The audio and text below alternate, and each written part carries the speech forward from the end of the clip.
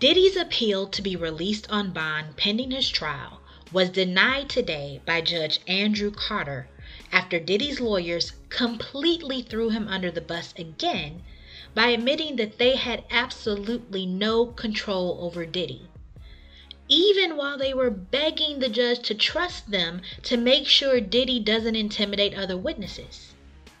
But that's another topic for another video, because at the end of the hearing, the judge dropped a bombshell that nobody is talking about when he said, "We received some calls today from people who say they have evidence for this case.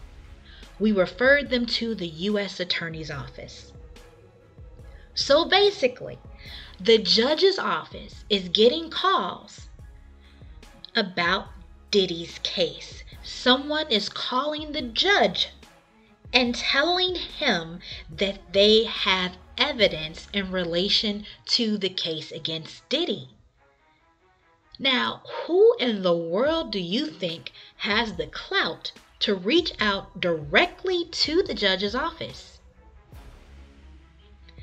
So not only has the initial silence of these high-profile celebrities been as loud as a trumpet, but now it's looking like more and more of them are coming forward with evidence, because the U.S. Attorney's Office has been very careful in their wording of the indictment, referring to any participants in the FOs as victims and not co-conspirators.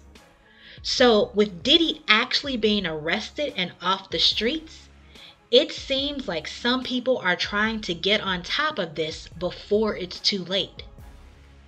What do you think?